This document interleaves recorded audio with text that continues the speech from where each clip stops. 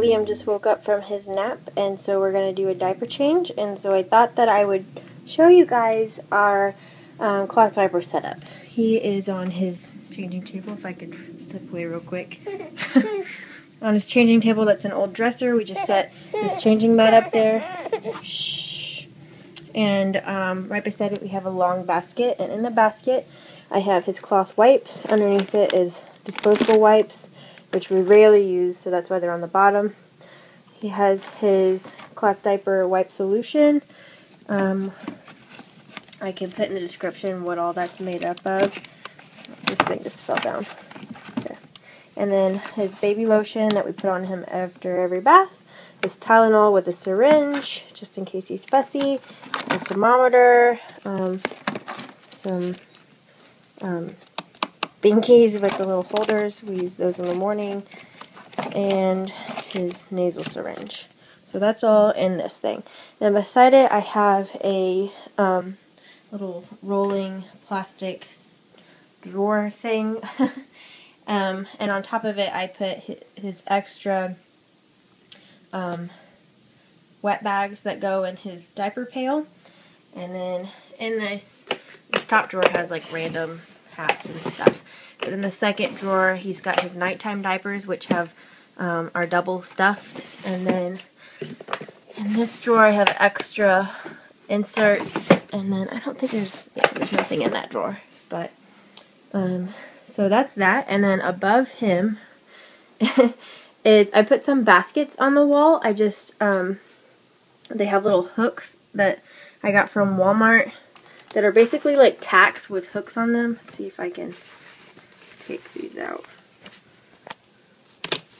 See, these little tacks that have hooks on them, and so I put a couple of those across and then hung these baskets on it, and they work perfect for holding diapers. I could put 5 in here at a time, and so I have 10 always up in here. So yeah, that's it as far as his cloth diaper station, so I'm going to go ahead and change him real quick.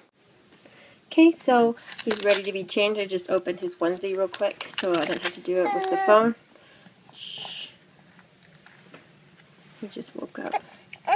Come on. You're okay. Okay. So then we just undo this, and I have a wipe, a cloth wipe that, this is just flannel, a piece of flannel that I cut. Obviously it's not hemmed or anything. And I just wet it a little bit with the cloth diaper solution. And just take this bottle syringe and then do a little bit on the cloth wipe. Some people put it in spray bottles and spray it directly onto the baby, but I don't. Okay, so I'm going to wipe him down real quick. I wanted to show you guys real quick, he had a little redness on his butt, so in this top drawer where I keep his socks and his pajamas, I also keep this little box where I keep his tea tree oil, which I drop a couple drops of this in his diaper pail to help with stench. I have some vapor rub, some nasal drops, and his diaper cream. And so, since his butt's a little red, I'm going to use this. We only use California Baby because it's acceptable to use with cloth diapers.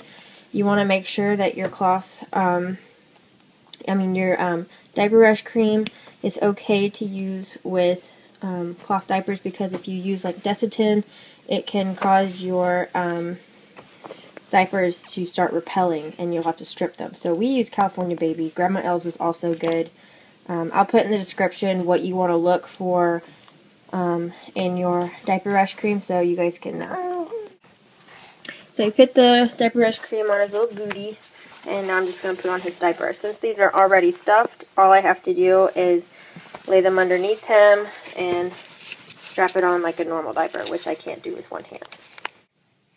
So that's on now. Say hello, Liam. Hello. So he's good and changed, and that's basically it. When I'm finished with the diapers, I put them in the diaper pail. I just throw the wipe in there, unstuff the diaper. This is hard to do one-handed.